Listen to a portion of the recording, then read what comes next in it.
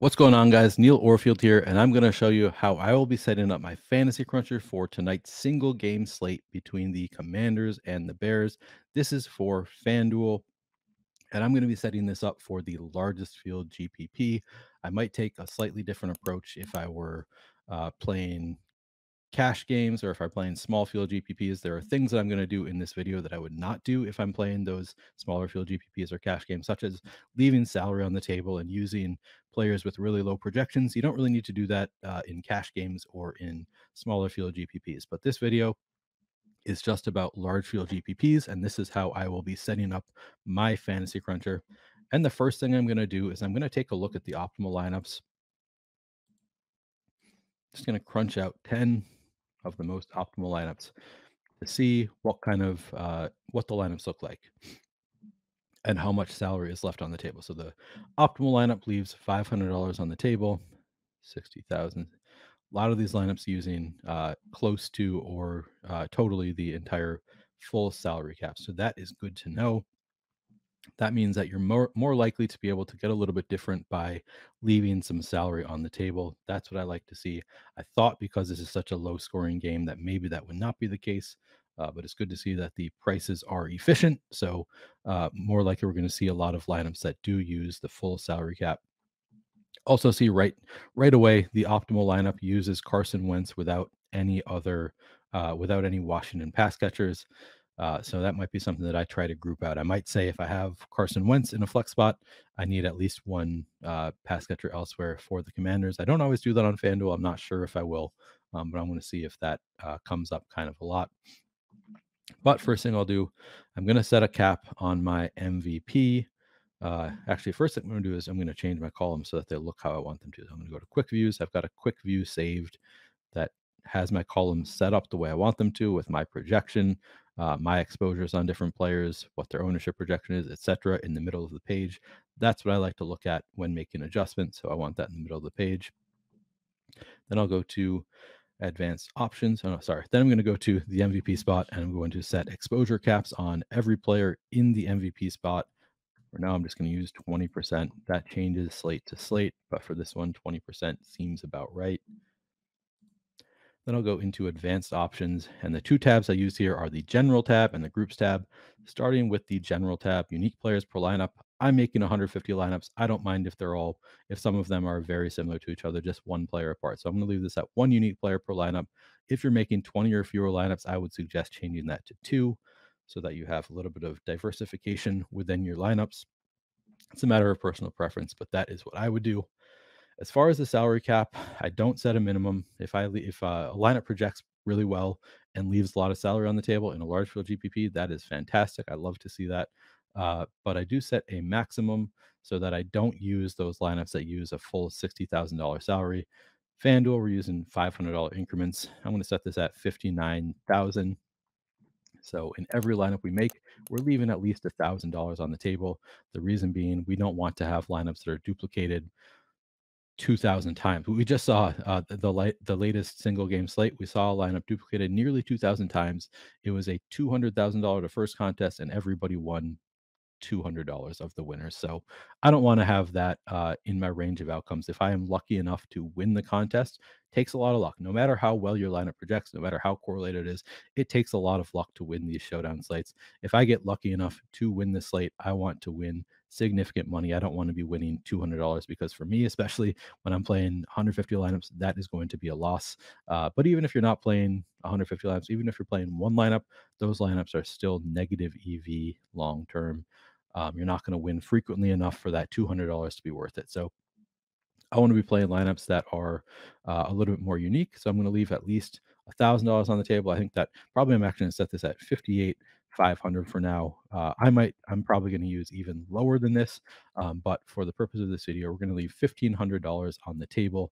I think it makes sense on this slate. I think the projections are not high enough that we're guaranteed to see those top projected players in the winning lineup. I think that there's more opportunity here for some of the cheaper players to sneak in there if they can score a touchdown or just have a surprisingly big game. Okay, offensive players versus defense. The default is 2.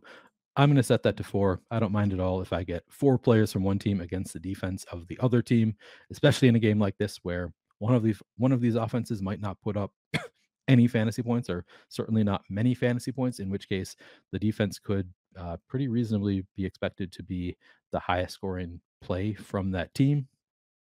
If they get a pick six or something, that might be their best opportunity to score points in this game. So I don't mind having 4 from one team versus the defense of the other team in some of my lineups. Global exposure cap is set to 100%.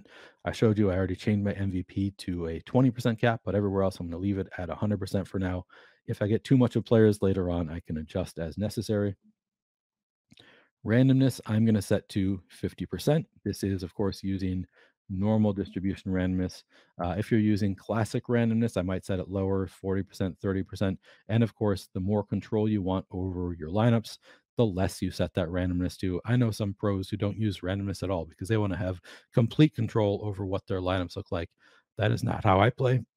I like to use randomness as a way to get to some lineups that maybe other people don't have. So I use 50% randomness, but it's all a matter of personal preference there. And then players from each team max. As I said, I don't mind those onslaught lineups with 4 from one team against 1 player from the opposing team. I don't mind those at all. So I'm going to leave that at 4. And then I'll get to my groups. And I'll start a group with Fields in the MVP spot.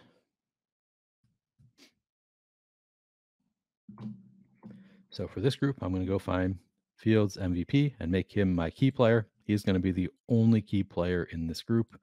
So this entire group is focused around lineups with Fields in the MVP spot. Now I'm going to add some Bears pass catchers to the secondary group.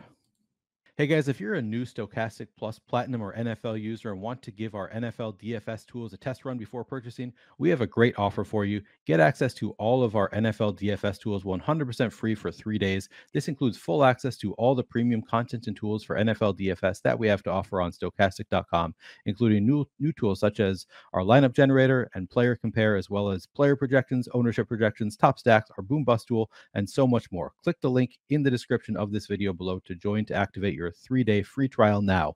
Please note that Fantasy Cruncher is an add-on and is not included with this trial offer.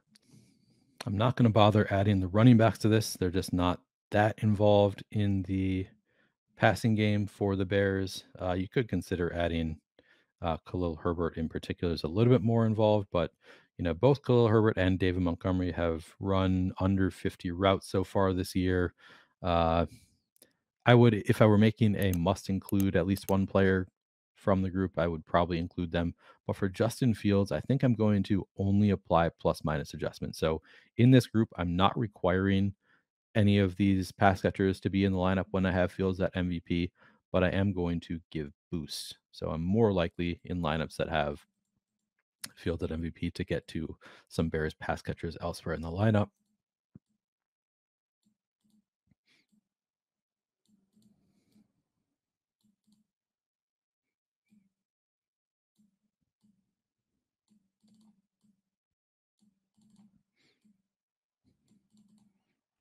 As I'm thinking about, maybe I will add Khalil Herbert to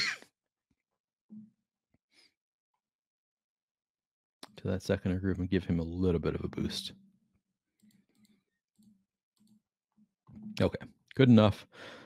So Fields, he's not the best rusher in the league, but he is he's a top tier, or maybe just a second tier rusher. He's only had one game in his career so far where he's reached 100 rushing yards, but he regularly rushes for around 50 yards. So I think those spike weeks are possible. I think he's going to have some spike weeks this year rushing, in which case, if he has enough upside rushing, doesn't necessarily bring any pass catches along with him, even in the captain spot. So I'm not requiring them, but still, he's probably going to put up some fantasy points by throwing the ball. So I'm making it more likely that when I have Fields in the MVP spot, if he puts up enough fantasy points to be in the MVP, he's probably done some of that work through the air as well. So I'm going to give boost to his pass catchers because I think more likely if Fields is the optimal MVP, at least one of his pass catchers is going to be somewhere in the lineup as well. But as I said, not requiring it just because he does have that rushing upside.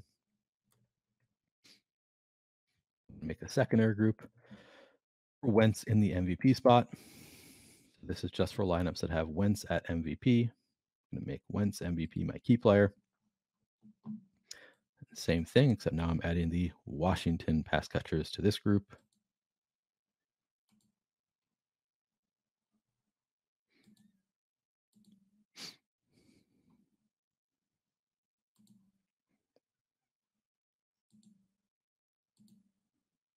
And with Washington, the running backs are a little bit more involved as pass catchers. So I'm going to include them. In particular, McKissick and Gibson have been pretty involved in the passing game so far this year. All right, so I've added all of the pass catchers to the flex. Now for Wentz, definitely not using the only apply plus minus adjustments. Wentz rushed for 215 total yards last year, so somewhere around there, in 17 full games. So he's not a particularly great rusher at this point in his career. I do think he still has some rushing upside. He could, fall into the end zone. So I think that Wentz could be the optimal MVP without bringing two pass catchers along with him. So I think I'm going to leave this at use at least one pass catcher when I have Wentz at the MVP, and then just give boost to his receivers to make it more likely that when I have Wentz in the MVP spot, in more of those lineups, I'm going to have multiple Commanders pass catchers.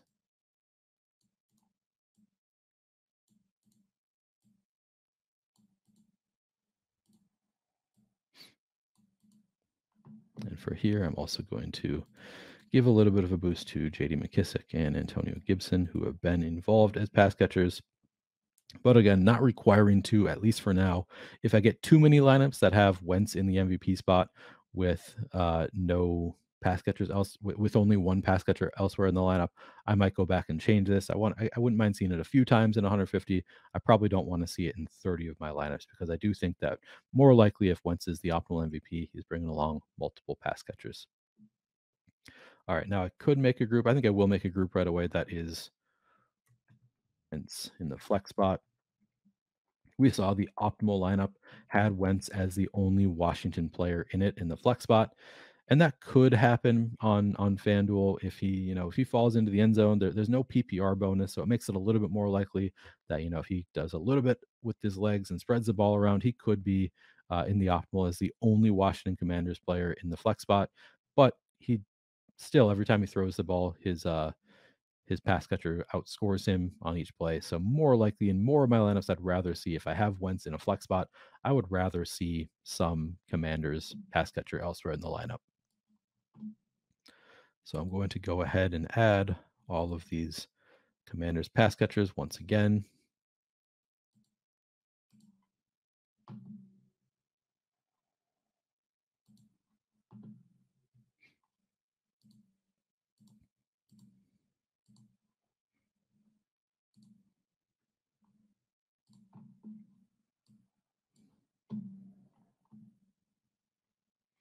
And I'm going to also add the better projected pass catchers in the MVP spot, because now we have Wentz in the flex spot, so we can also add them as MVPs.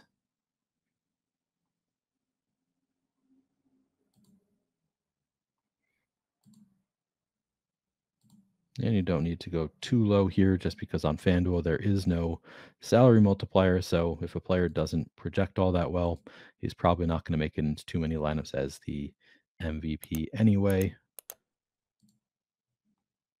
So don't need to look too closely, but okay, good enough. And I'm going to say, now here's a question: Do I want to have some lineups with Wentz in the flex with no other Commanders? As I said, I think that could theoretically get there. So maybe I'll say only apply plus minus adjustments. Of course, now I need to give boosts to all of these players. If I don't give them boosts, then there's no point in having them in the group. So I'll just give little boosts to make it a little bit more likely that I get to some of these Commanders pass catchers in the lineup if I have Wentz in the flex spot.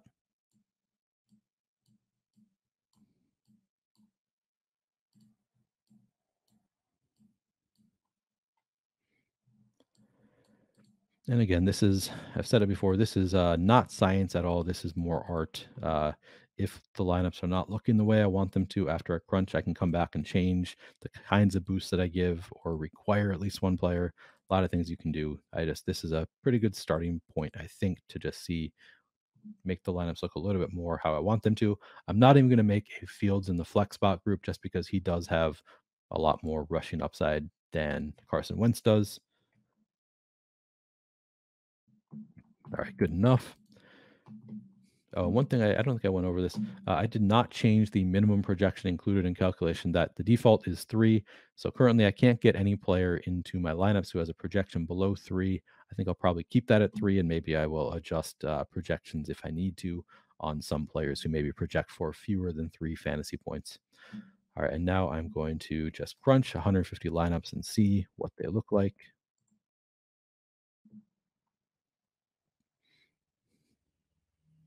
All right, so we see right away the first lineup, Justin Fields in the MVP spot. I didn't require any Bears pass catchers, but I did give boosts, so I got to 3 different Bears pass catchers in the flex spot and Commanders defense in the flex. So we've got quarterback in the MVP spot versus the opposing defense. This lineup could work if the Bears, win the game 17-0, 20-0, whatever, and the Commanders don't put up any points on offense. Theoretically, if Fields throws a pick 6, somebody fumbles, the Commanders defense scores a touchdown somehow, that's fine. Then they could be the highest scoring play for the Commanders. Get a couple, sacks, turnovers here and there. They could be the highest scoring play for the Commanders, assuming the offense doesn't do a whole lot. And then, that negatively impacts the Bears offense, of course, if the Commanders defense is doing well. But if they get those points again with like a pick 6 or something, the Bears offense just gets the ball right back. It doesn't impact them all that much negatively. I think Fields loses 1, maybe 2 points for an interception, so it hurts them, but then they get the ball right back and are in position to score again. So I don't want to see it in every lineup. If I see it in, a handful of lineups with Fields in the MVP spot and the Commanders defense in the flex, I don't mind that at all. Here we've got Carson Wentz in the MVP spot with just 1 pass catcher in the flex. Again, I don't want to see that in 30 lineups. If I see it in 5, 10 lineups in 150 set, I don't mind seeing it because Wentz does have a little bit of upside on the ground. But in general, if I have Wentz in the MVP spot more often, I would rather see multiple Commanders pass catchers in the flex. Good. We've got Wentz with pass catchers in the flex, David Montgomery in the MVP spot. That makes sense to me. Curtis Samuel in the MVP spot. As you saw, no Carson Wentz down here. No need to have Carson Wentz in the lineup just because you have Curtis Samuel in the MVP spot. But this would be a little bit tough because now we need John Bates. I guess he's cheap enough so he doesn't need to outscore Carson Wentz. So, yeah, I think this works. This lineup makes some sense. Cairo Santos in the MVP spot. So I guess we could have, this is a game where it's more likely than usual that a kicker ends up as the optimal MVP. On FanDuel in general, the MVP is going to be the highest scoring player in the game. So this does assume a very low scoring game, but could happen. Bears put up some points on the ground. Mooney gets a few PPR points, and the game ends 9-6 Bears. This lineup could work out. Wentz with Bates, Fields with Mooney. Good correlation there. Wentz now with 2 pass catchers in the flex spot. One of them being a running back is not ideal, but works out. Now we see Fields again in the MVP spot with the Commanders at flex. Not my favorite, but I'll allow it here and there. All right, so in general, I don't hate these lineups. Here's one with Wentz in the flex spot with no Washington pass catchers anywhere else in the lineup. Could work if Wentz, scores a rushing touchdown, obviously, or picks up 30 yards on the ground, spreads the ball around, throwing the ball. Could theoretically be the captain with no pass catchers in a low-scoring game. Sorry, in the flex spot as the only Washington Commanders player with a low-scoring game.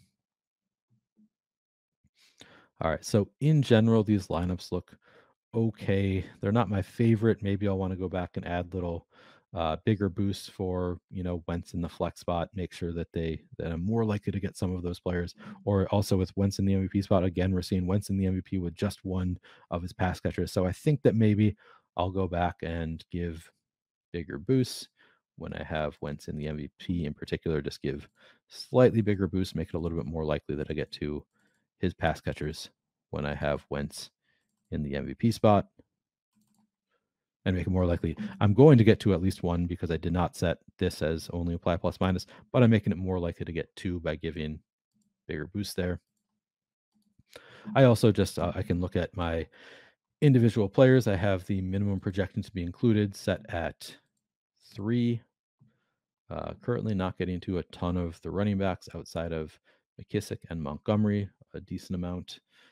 Maybe that's something I want to change. Maybe I want a little bit more Khalil Herbert, give him a little bit of a boost. I'm not sure exactly how I'm going to approach actual players, how much I'm going to want of them. That's something that I will work on as I crunch my lineups and think about what do I want them to look at? How do I like players relative to their ownership? Terry McLaurin, I think, looks a little bit underowned at 17%. Hasn't been great this year. He's still more expensive than Curtis Samuel, who has been great this year. But if the ownership is going to come down to 17% on a player like Terry McLaurin, I think I'm actually going to try and get above the field there. Not sure yet exactly what I'm going to do, but these are the kinds of things I'm thinking about. Velus Jones currently not getting to any. He could not make it into my player set because he's only projected for 1 fantasy points. I have the minimum set to 3. I think I'd love to see some Velus Jones in my lineups at 0.2% ownership. The reason being he's 6,500. If he scores 1 touchdown, and they had a design play for him in their last game, his first touch of his career last game. He played 3 snaps. One of them was the first play of his career. He touched the ball and scored a touchdown. So they designed a play for him. He's a speedy rookie. I think he's live to score a touchdown, and I would like to have him in some lineups at 0.2% projected ownership on FanDuel.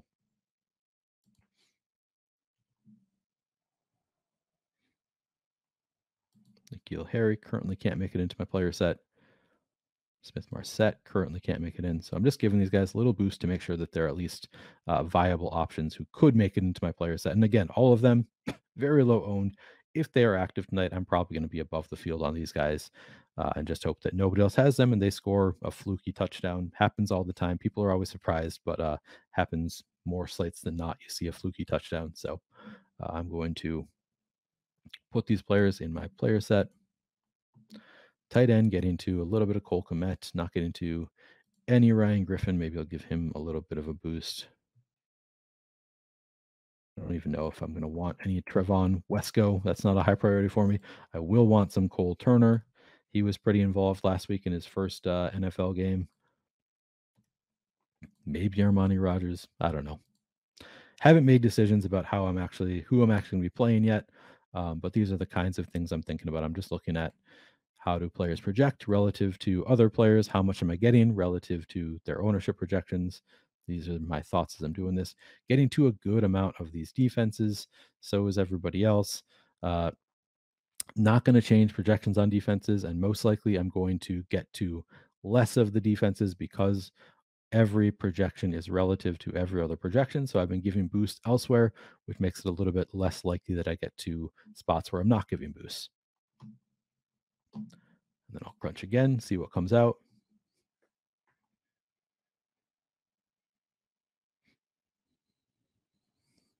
As you can see, I'm getting to 87% Justin Fields somewhere in my lineup. I don't hate that. Justin Fields has all the upside in the world with his legs and through the air. Here you can see Justin Fields with no other Bears pass catchers. I don't mind seeing that. Wouldn't want it in every lineup, but if I see it, in several, that's not a huge concern for me. I am seeing it pretty regularly here where I'm getting Justin Fields with no Bears pass catchers. Again, not the end of the world for me. I don't know if I want it as much as I have it here. So maybe I go back and make a group with Fields in the flex and give a little boost to Bears pass catchers. That's an approach to, minimize some of these lineups. And maybe I wouldn't include David Montgomery in those lineups just because he projects so well naturally and also is not extremely involved in the passing game. So maybe that's an approach I would take, is giving a little boost to the more involved pass catchers in lineups that have Justin Fields at flex. But anyway, this is what I do. I look through my lineups. Do they correlate the way I want them to? And then I also look at individual players. Am I getting to exposure levels that I like? Maybe I want to give bigger boosts. I'm getting to a lot of Cole Turner here. I wanted to get to some Cole Turner. I don't know that I really want 31%. So maybe I lower this projection slightly. I do this incrementally and I crunch it out several times until I get to approximately where I want on each player. Still not getting a lot of Terry McLaurin. Oops. So maybe I'll give him your boost. Velus Jones again. I want to get above the field at 0.2% ownership. 4% might be fine. I might be a little bit more aggressive, give them a little bit of a bigger boost. I haven't decided yet exactly what my approach will be, but there are a lot of these players. This is a slate where we've got a lot of players who are projected for very little ownership who could reasonably have a spike week by scoring a touchdown or a few big catches. So, I'm probably going to be spread out on a lot of these kind of low owned guys as well. And running back, get into a little more Brian Robinson after giving him a boost. Still not getting too much Khalil Herbert. Maybe I'll go back and adjust these. Again, haven't decided exactly what I want my lineups to look like yet. But this is my general approach. And then I'll end up crunching several times, looking at the lineups, looking at player exposures. Do my lineups look the way I want them to? Am I getting to, the amount of different players that I want to get to? This is my thought process, and I'll just adjust my groups and I'll adjust projections. Generally, for newer players, I don't recommend adjusting the projections too much because they are great projections. The projections are better than I could do. I make adjustments just relative to the ownership projections, but it's all also uh, it's I'm using them as a starting place, and I'm keeping in mind what the original projections are as I do it. Anyway, I've got a meeting to get to, so I am going to end it here. But this is the same process that I use on every slate. I'm changing projections here and there. If you're newer, I would suggest using the thumbs up, thumbs down, with the exception of some players who have low enough projections that they couldn't make it into your player set. If you have the minimum set at 3 and they project below 3, you're not going to get to them. So you'll need to give a little bit of a projection boost there for some players, but otherwise for the higher projected players, you can generally just use the thumbs up and thumbs down to get more or less of players as you like, and then adjust groups as necessary. So that is my general process. Good luck tonight. Hope you can find some success using this or a similar process.